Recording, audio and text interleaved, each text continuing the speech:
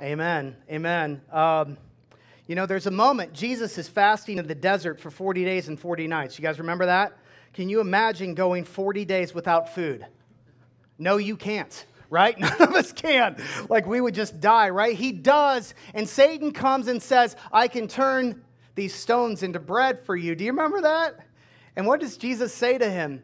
He said, I don't need your food. I need the word of God. That's what he says.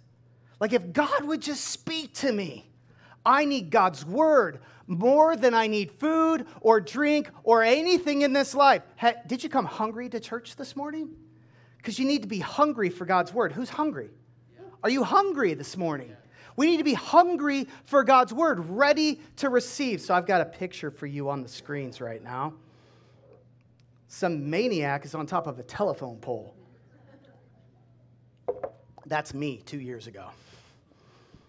I don't know how high that thing was. Maybe it's 20 feet, maybe it's 25 feet. But my daughter and I were at a ropes course, and, somebody ought to climb that thing, and jump off of it. And that was the whole goal of this particular challenge in the ropes course. And so I remember climbing up this telephone pole. And, you're in a climbing harness, and there's ropes, and there's safety, and all this kind of stuff. And I'm climbing up this thing, and nobody's helping you, right? It's just, and you get to the top, and the hardest bit was all there is that circle up top. And you've got to somehow climb on top of this thing and stand up with no safety handles, no nothing. You just got to get yourself to a standing position. And how many of you know that telephone pole started to wobble? Right? It did. And you're standing up there, and everybody's cheering for you and trying to encourage you below, and they want you to jump. And did we have the zoomed in version of that? Now, something's striking you right away, right? Some of you are like, those orange socks, that was a good fashion choice, right? And you're right. You're totally right.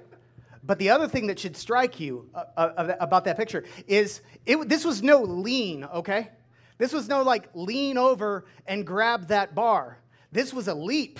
You can see the distance. I don't know who took that picture that day, but they were perfectly timed when they did. This is a leap of faith, right? And you're like, well, that's not that big a leap. I mean, come on. Yeah, you go to the top of the telephone pole and you tell me that after. Because it felt like a major, major leap. And it worked out well. I'm still alive. Amen? I'm still alive. But let's break this down, because I have a history of overanalyzing things, and it works out for me. So let's overanalyze this real quick.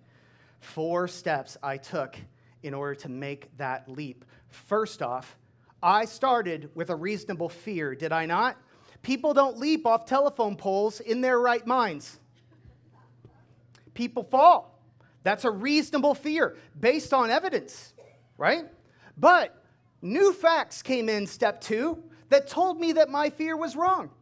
New facts came in, i.e., there was a safety harness that had been tested. There were safety ropes. I stood on the ground level, and I watched other people make that leap, and they proved to me that it was safe. This ropes course that I was at was not under lawsuit that I knew of. I had evidence to believe I was going to survive this. So number 2, I had facts that said my initial fear was wrong. Number 3, I had a moment of fresh fear when the pole started to shake and my legs started to shake. Now it's at number 3 where everything goes well or doesn't go so well, right? Because when the legs start to shake and the pole starts to shake, then a moment of fresh fear comes in. Now what will I do? That's where the choice really is. And sometimes we get a little bit confused, and it might seem small to you, but it's so big. Sometimes we get to step 4, we go to make our choice, and we think that faith and trust is about replacing evidence. And it's not about replacing evidence. I had the evidence. The evidence said this was safe. What I had was shaking legs, and that's feelings, and that's fear. See, I wasn't fighting, in number 4, I wasn't fighting against evidence. I was fighting against fear. And that's what we're going to deal with this morning. Don't get yourself confused that I need God to come in and I need him to be the replacement for the evidence. That's not what he's asking you to do. He's asking you to not be driven by your feelings and fears through this life, because you'll have no stability and you'll not operate with trust with him. You'll not take the kind of risks into spiritual growth that he wants you to take. In short, your life will not be an adventure. If you want the adventure, you have to leap off the pole. Amen? Amen. Verse 22 of Matthew 14, here is today's miracle, because Jesus is Lord over all. Amen? And that's this series. So today's miracle you're about to see here. Verse 22 says, immediately after this. What is this? Well, immediately after this was the feeding of the 5,000 people that Jesus did with just a little bit of bread and a little bit of fish. And he fed all these people, and it was this gigantic miracle, right? And it's recorded in all the Gospels.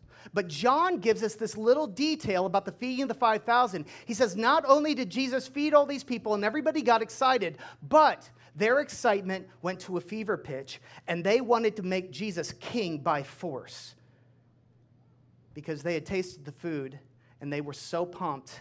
And they wanted him to not just be Jesus Christ, their Savior. They wanted him to be king who would defeat the Roman army. And they went to make him king by force, and Jesus decides to back off. And you'll see the detail here. Immediately after this, Jesus insisted his disciples get back into the boat. So he gets rid of the disciples, and he wants them to cross to the other side of the lake. That's the Sea of Galilee, while he sent the people home. Okay, you 12 guys, I want you to get in a boat. I'm going to deal with this crowd. That's what he's saying. And he's going to dispatch the people. After sending them home, he went up into the hills by himself to pray, and night fell while he was there alone. So Jesus goes up to the hills to pray. He sends the disciples across the Sea of Galilee on a boat to Gennesaret. And Jesus goes up into the hills to pray. Now, there's several times that Jesus gets away alone in the Gospels. If you've read it, you know that he always was spending time with God, with the Father. And this is one of these moments. I just love that he goes up into the hills to pray. You ever go up into the hills to pray? You ever go on a mountaintop? Because it matters. I mean, it's not a command of Scripture that we do that. But there's something about it. Like, if you've not been to the top of Mount Scott with a Bible in your hand, you have missed out. Like, you need to resolve that problem in your life, like, really, really soon. Because it's an amazing experience to be surrounded by the awe and beauty of God's creation. And it does something to us. It just makes us feel closer to him, not surrounded by the lies that we're surrounded with every single day on ground level down here, where the world feels so big.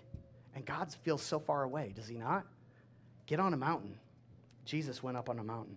Meanwhile, the disciples were in trouble far away from land, for a strong wind had risen and they were fighting heavy waves. The original text said they were in the middle of the lake. So they're actually several miles from shore here. About 3 o'clock in the morning, Jesus came toward them, walking on the water. So it does not say 3 o'clock in the morning in the original text. It says at the fourth watch. So in Jewish culture, the fourth watch was officially between 3 a.m. and 6 a.m. So between 3 a.m. and 6 a.m., think about it just real quick. The disciples had been fighting the storm all night long. They're exhausted. By the time you get to between 3 and 6 a.m., they're exhausted, amen? Are they afraid? Oh yeah, they're afraid. And it's still dark. So Jesus has been praying this whole time, and these guys, they're in a spot. You ever go fishing? You ever go in a boat? You ever work against the wind? There's a fishing trip we used to take to Wisconsin every single year. My dad used to lead that trip, and we would go up there, and we, over the years, got to know this particular area of lakes really, really well in Wisconsin. And you knew where every single low spot was, and you knew exactly where the best fishing spots were. And I remember we were in this tiny little fishing boat, and a few of us had gone off to the side, and then the wind picked up, and we started to head back to the cabin. And it should have taken us about 20 minutes, and instead it took us about 2.5 hours, and I'm not exaggerating. It took a long time. because basically what we did is we just rode the coast the entire way, and the wind just kept blowing us all over. And it was hard work to get back, and you're exhausted, and you're afraid, and all of that. And that's what the disciples are going through in this moment. And then Jesus comes strolling on the water. Jesus, why didn't you swim? Why you got to stroll on the water? Trying to show off? I'm Jesus. I walk on the water. Like, what's going on here? First thing we got to understand is human beings can't walk on water. Right? Profound statement in the message this morning. Human beings cannot walk on water. Did you know that? Can we do science for just a minute? Like, it's not possible. It doesn't work that way. Why? Because when you take something as dense as a human being and you put it on top of water, H2O, with the level of relative density of H2O, we sink every time.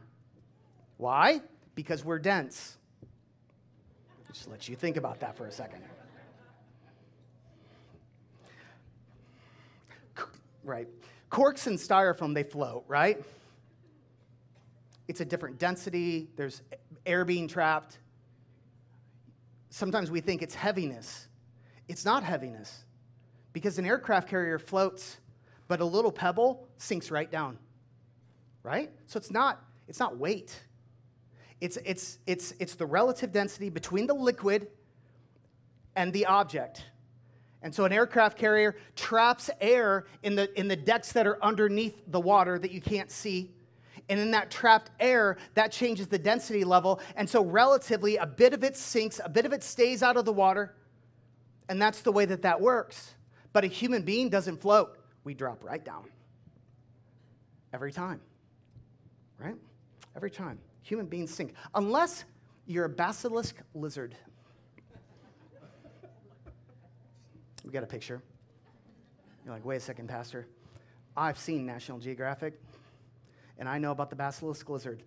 I'm ready for you today. How does this work then? Well, the basilisk lizard, relative to its size, it can move so fast across the water, and its feet are especially built to slap the water, that it can actually move across the water at a high-speed run relative to its size, and it stays above the surface. And that works. So they did a study, and they said in order for a human being to mimic that, what would have to happen? We would have to run about 67 miles per hour across the water at our size, about as fast as a cheetah. The fastest human being that I know of is Usain Bolt, who ran 23.5 miles per hour at the 2019 World Championships. Not even close, right? And even if you could find a human being who could run that fast, those same scientists tell us that you would have to, in that run, expend about 15 times more energy than a human being is capable of producing. In short, you are dense. And then we've got Pontoon Shoes Guy. Do we have that one? There he is. So you got a guy who crossed part of the Atlantic and basically strapped boats to the bottom of his feet. That is officially cheating. Because if you're on two little boats, it's not you that's floating, it's the boats. So what's Jesus doing here? Job chapter 9. Verse 7, and I believe the disciples knew this before the miracle. Job chapter 9, verse 7 is describing God, and this is what he says. He says, if God commands it, the sun won't rise and the stars won't shine. He alone has spread out the heavens, and he marches on the waves of the sea. He does not run at 60 miles per hour. He marches. He walks. He doesn't swim. He's above it. Do you see God showing off? Do you see his power here? And Jesus is making a very, very careful statement to these 12 disciples. I am God, is what he's saying. He's showing them a miracle that proves the point. Verse 26, when the disciples saw him walking on the water, they were terrified. Wouldn't you be in the middle of the night, exhausted? It's not like you've seen other people walk on water before. This is pretty scary. In their fear, they cried out, it's a ghost. Now, when they say it's a ghost, what are they doing? Again, they've got no frame of reference for this. They have no idea why in the world a human being, even though they can't see the person's face, would be walking toward them. They assume, they don't even go to their physical experience, they go to a legend, right? Legends of ghosts. And they start thinking about, like, what hovers above the ground? Maybe a ghost does. And they don't know. They don't know what they're talking about. But Jesus spoke to them at once and said, don't be afraid. He said, take courage, I am here. Take courage, I am here. Now that phrase there, I am here, that's not the way that it's written in the original text. And this one's really, really important. Sometimes they're just fun little details. This one's massive. So what Jesus actually says there is he declares the divine name and says, I am. And he actually says it twice. He says, I am, I am. And the two Greek words there are ego, which means I am. It's that personal pronoun, I. And then ei me, I'm going to try and pronounce that. I'm probably doing it wrong. Ei me is the second word. Means the same thing. I am. So Jesus basically responds to them in the middle of the storm. They're terrified. He says, take courage. I am, I am. Are you stuttering, Jesus? No. It is the emphatic I am is what he's using here. And this particular odd phrasing shows up multiple times in Scripture. One of the spots, and this happens a lot in the book of John, one of the spots is in John chapter 8, verse 58, if you're taking notes. John 8, 58. I don't have this one on your screen. But there's a moment where he's talking about Abraham, and he says, before Abraham was, past tense, I am, present tense. Jesus, that's grammatically incorrect, but it's theologically correct.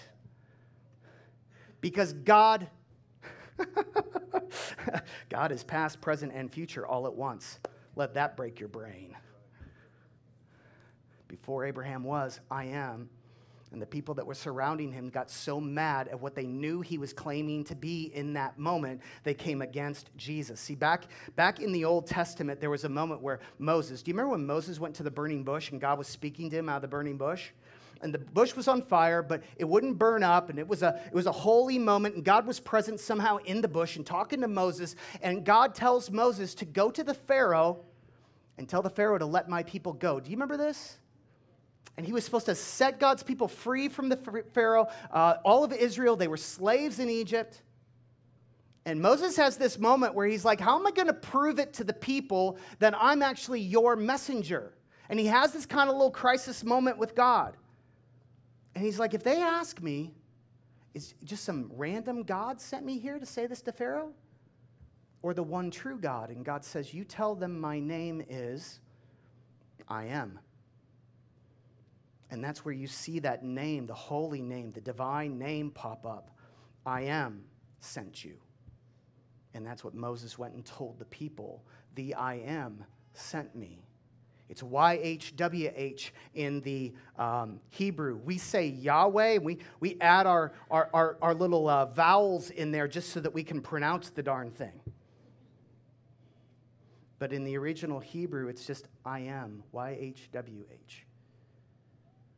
And so Jesus, that's Hebrew, and Jesus comes into the Greek, and he's like, I'm not just going to tell you I'm God like I'm some kind of random God, lowercase g, okay? Like some people are like, Jesus never claimed to be God. This is where he claims to be God. He does it multiple times throughout the Gospels. He doesn't just say, I'm God or I am a God. He says, I am.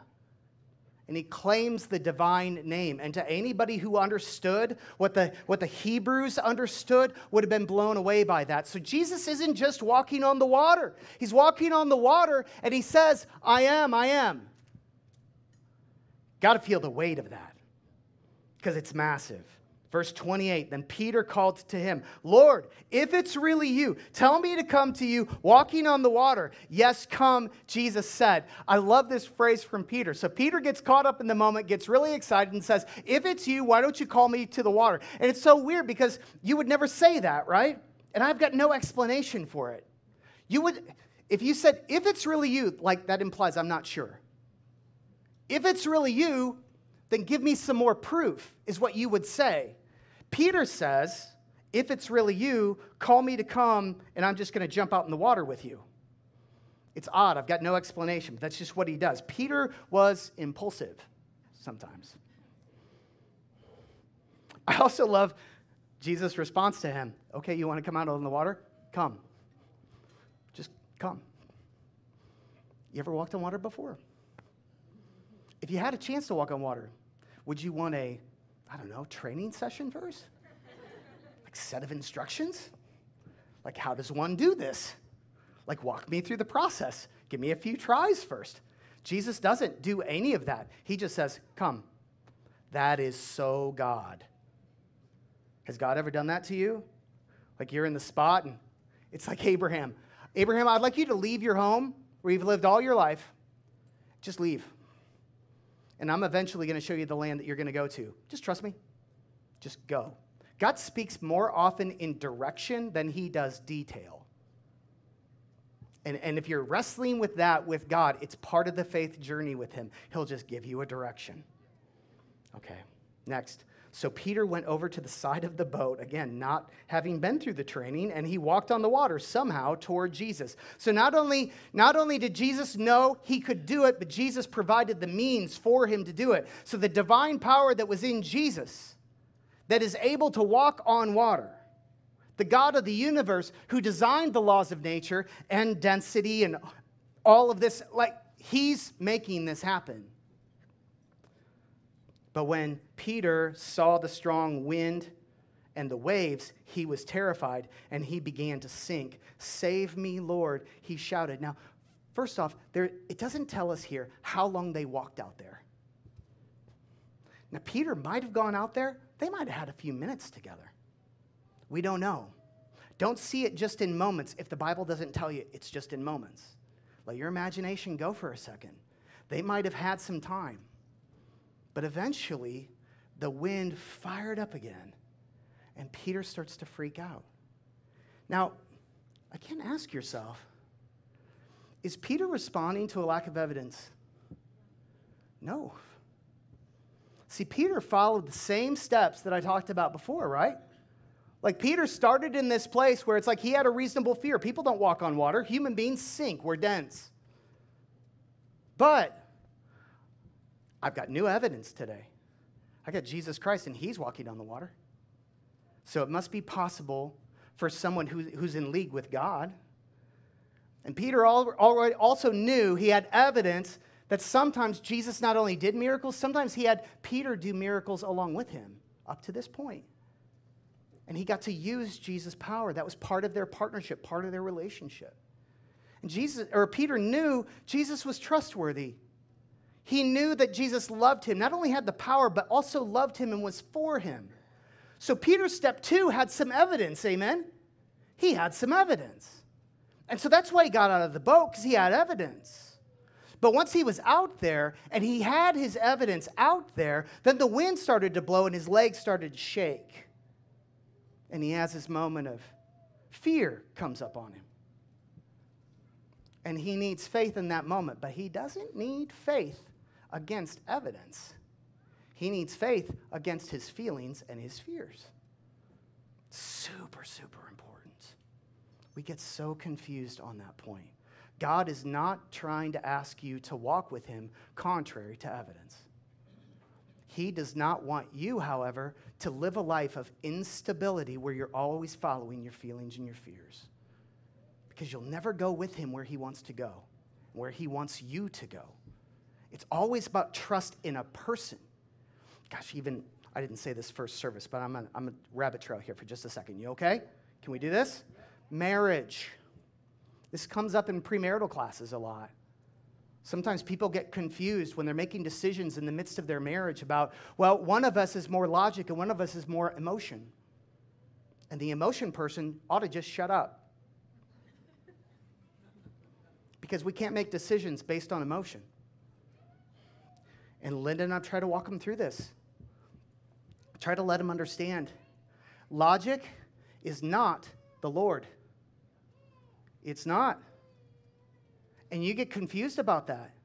What's great about the emotional person in your relationship is they're going to help the other spouse learn that for all their logical arguments, there's a whole lot of emotion in that cocktail as well, whether they're ready to admit it or not.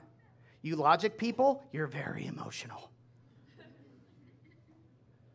And you emotion people have got some logic in you too. What is needed is for the logic person and the emotion person to both submit in trust and faith to a Lord, to a Savior together. It's not about logic. It's about trusting God in a person. Woo! All right. I love that Peter took such a big step. I've told this story before, but when Linda and I decided to leave my technology career and go into ministry, and God had called us to go into ministry, we had 3 kids at home. Gracie was about 1.5 years old. Had a lot of bills, okay? I was about to take a monstrous pay cut. We were feeling that.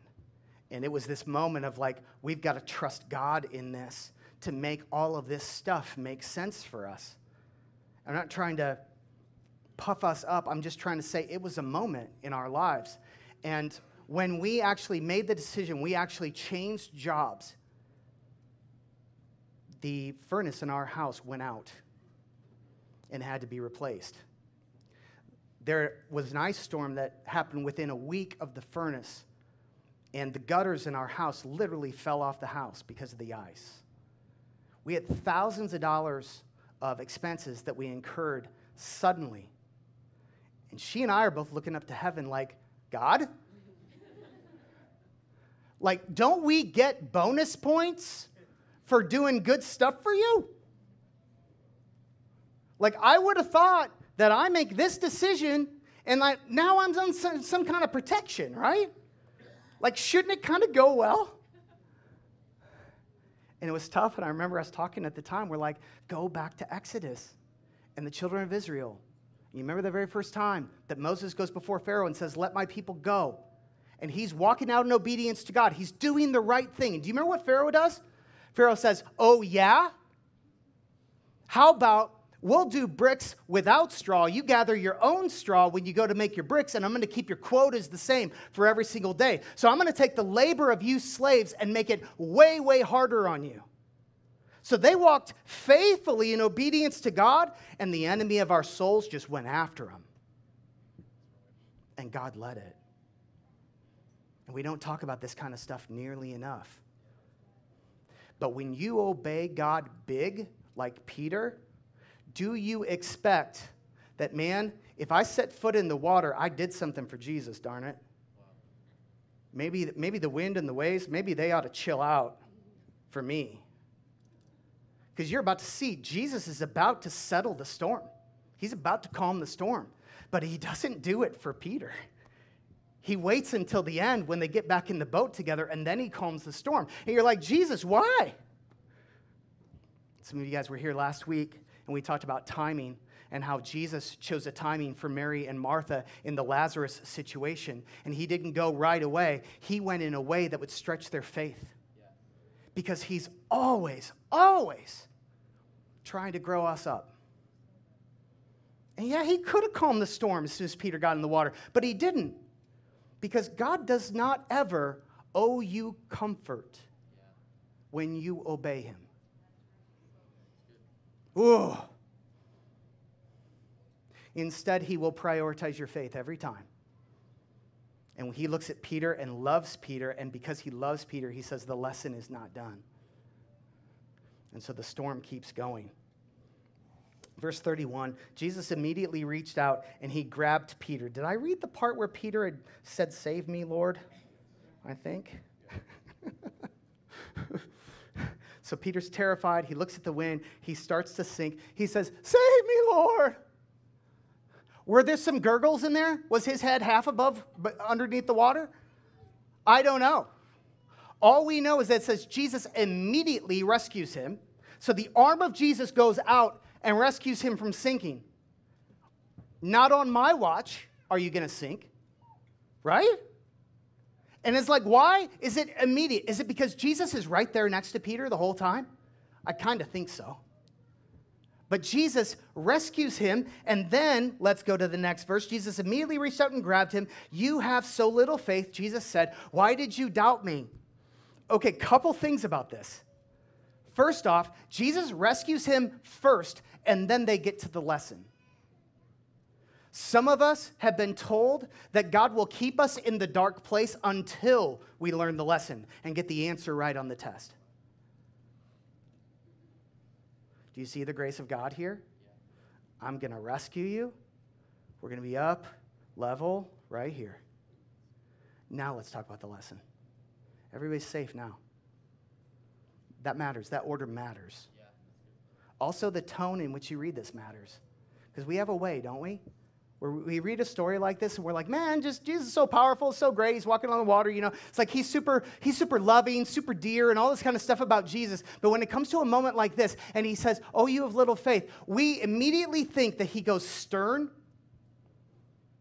And all of a sudden, it's like that angry college professor, that angry parent, that drill sergeant, and all of a sudden, Jesus is going after him.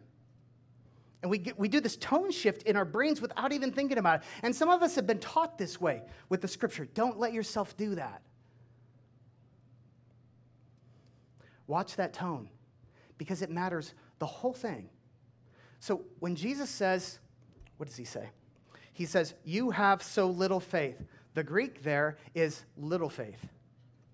He doesn't say you have so little faith. He doesn't say, oh, you of little faith. That's just translators trying to make this easier on you. He actually calls him little faith, like a nickname.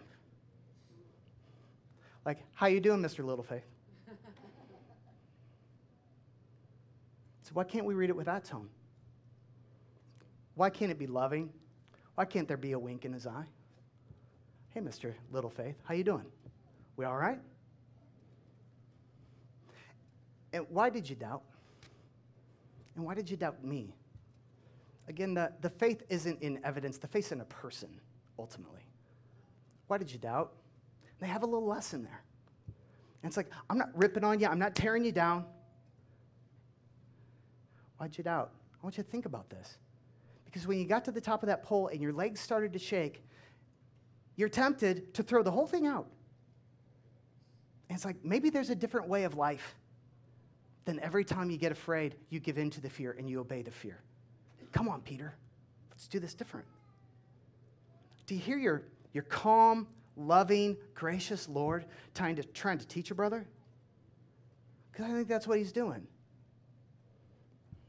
And then they get back in the boat. Why did you doubt me?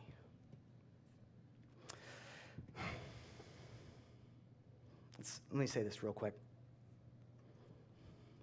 Every time you trust God, I think a change happens in your soul. Every time you make the choice, like Peter made the choice, I think a change happens in your soul. We give into faith or you give into fear, a change happens in you. So when you trust God, you choose to trust God, what's at stake? You need to ask yourself this question. Why does it matter whether or not Peter succeeds here? What's at stake? What's at stake is he changes his own soul, does he not? If he chooses the Savior, he chooses to walk in faith in him, what happens? Well, the very next time, because he changes his soul there, he starts a pattern in himself. Isn't this the way that we work as human beings? The very next time, isn't he inclined to choose God again and to choose faith again? That's the first benefit that he gets, right? Every time you trust, you will trust God more from now on. And if you trust God, you will trust your fears less now going forward, won't you? Won't you get a little stronger? Won't you get a little better at this? Because you've learned. And then the last thing is you become a person of faith instead of a person of fear. I think that matters. See, we're eternal souls, and God is interested in changing us. And that's why this stuff matters. Because every single victory that I get and I choose to walk with Jesus in his way and I leap off the pole, when I do that, I've changed me.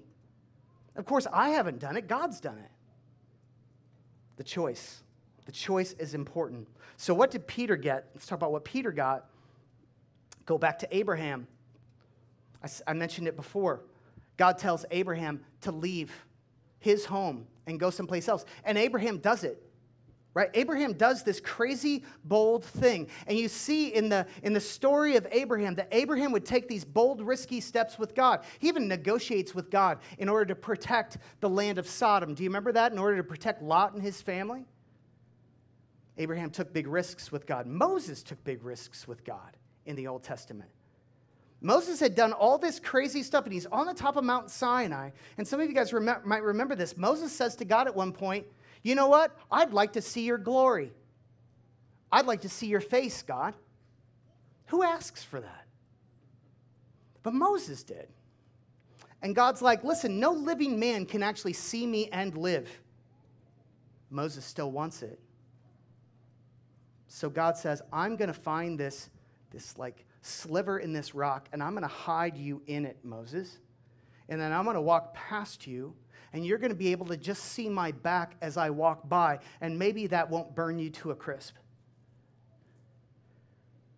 And that's what Moses does. No one else ever saw the back of God. Moses did. Scripture says that when he came down from the mountain, his face was still glowing. The residual glow of God physically. You want to walk in miracles? Moses did. Because he wanted more of God. He asked for more of God. There's a moment where King David said, God, I want to build your temple for you. And it was an expression of David's like worship. He wanted to build God's temple. And God told him no. Said, no, you've shed too much blood in your being a warrior for Israel and stuff. You can't build my temple. But God does turn around and bless David in this massive way. He says, the king, the throne will never leave your family, David. So even the Messiah one day would be called the Son of David, because the line of David would never come to an end. And God made that promise right there in that moment when David said, I want to build your temple for you. There's this history, and Peter's part of this legacy of people who come and say, God, I don't want to stay in the boat. I want to come out there. Even if I fail. Even if you tell me no. Even if it doesn't go so great, I'd like to come out of the boat. We need this in our faith. Right? Like we got to want more of God. Like, you were not saved by Jesus to merely read Christian books, listen to Christian music, and attend church and warm a seat for the rest of your days before you die. Duh! No. He has more for you. Like this is this journey. It's this adventure with God that he's got for you. He wants you to seek the Lord of glory because he's within reach of you. Peter shows us that. They're in the boat. Jesus, save us. No, it's like, I want to jump out on the water with you. Oh, gosh, we need a new kind of Christianity. We want to do stuff with God. We want to learn more about him. Start eternal life now. Yeah, let's do that. So what did Peter get, even though he seemed to fail the test? He got an experience with Jesus, did he not? Who else got an experience with Jesus? He got an adventure, and he got a lesson in faith. I would love to have been Peter. I would have loved that, to have gotten everything. Like Jesus calls him little faith. Hey, Mr. Little Faith. How many disciples were still in the boat? What do you call them? If he's little faith, right? You want to be on this side? They don't get a name. Love those guys, whatever. But,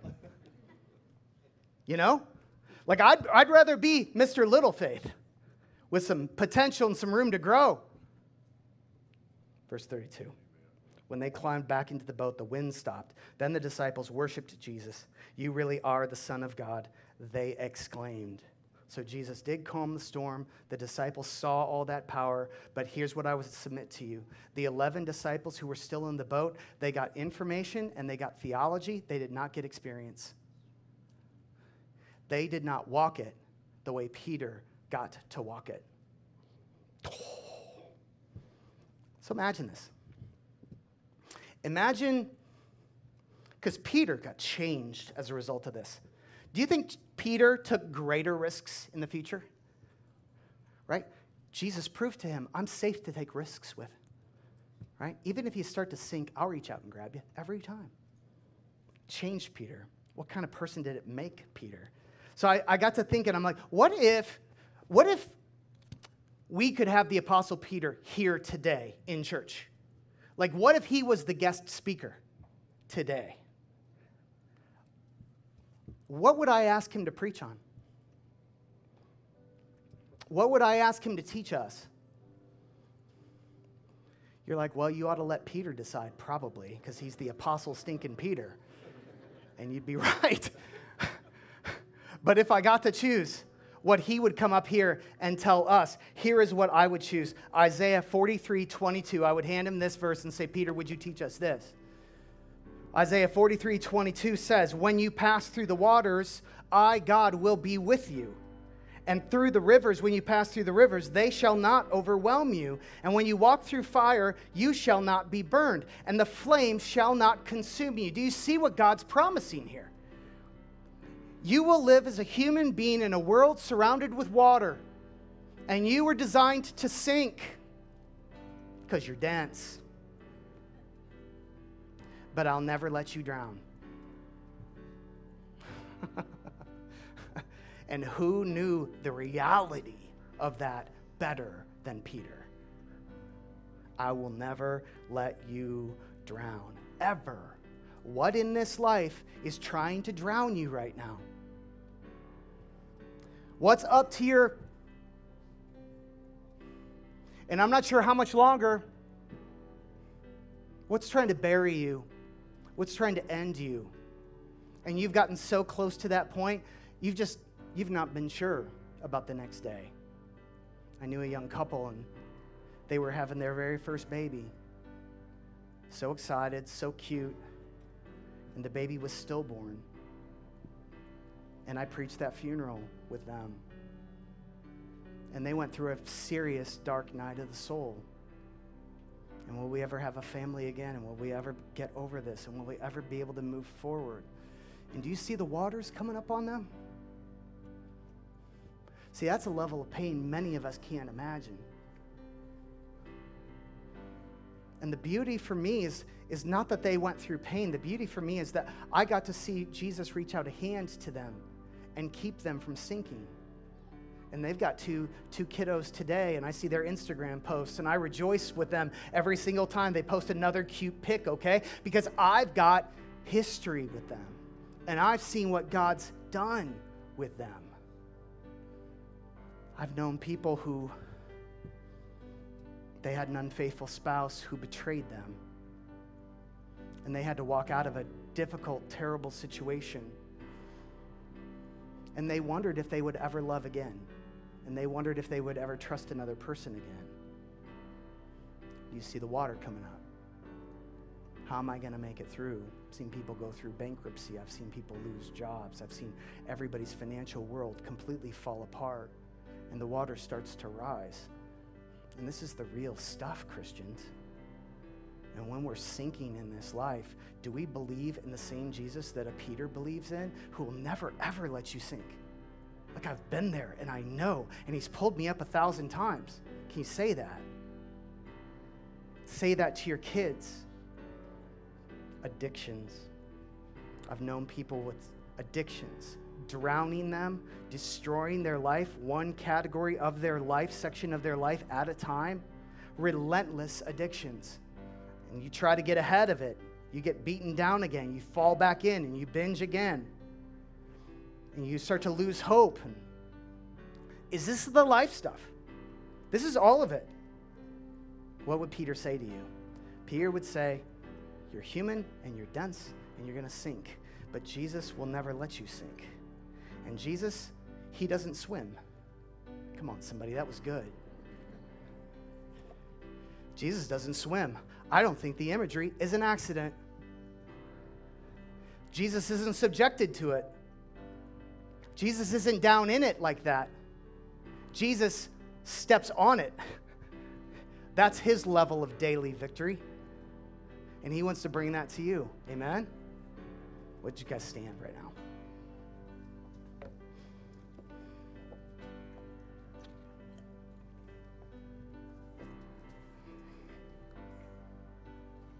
Say, he won't let me sink. He won't let me sink. He won't let me sink. He won't let me sink. Ever. Isaiah tells us that. Peter felt it. That's what you're trusting in today, amen? That's what we're trusting in. Let's pray. Lord God, we thank you, Jesus, the way your character and your personality just jumps off the page at us, Lord. You are so strong, God, but you're also so loving. I thank you for the individual care you gave to Peter. I thank you for the journey and the adventure that he was able to go on with you. And God, we want that kind of an adventure today. And God, we just declare to you in the quietness of our own heart that the waters of this life have been rising, and we have been struggling. Stress and crisis, pain. And God, when our legs start to shake, Lord, and we start to doubt, we start to wonder, I pray that we would pray that prayer, save me, Jesus, save me, Jesus. Pray for that kind of walk of faith for all of us across this room, everybody that's online. We love you, Jesus. In Christ's name, amen.